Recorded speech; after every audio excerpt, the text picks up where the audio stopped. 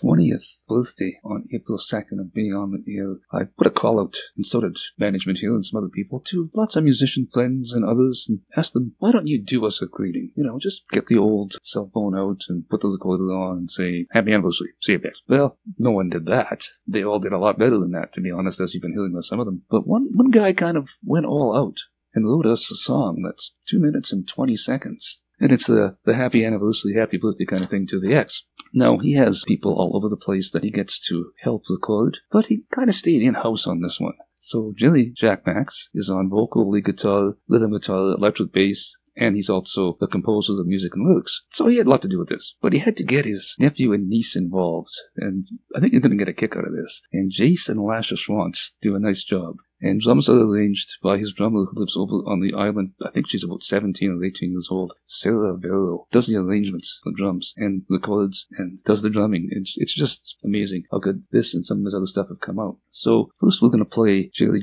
Macks with his anniversary song to us. Take a listen to this. I think you're going to enjoy it. Jim with Jazz Notes, playing some other music every now and then on 92.5 The X. A friend of mine, we call him Jim, because that's his name, sent me a message and said he wants me to say happy anniversary to the ex.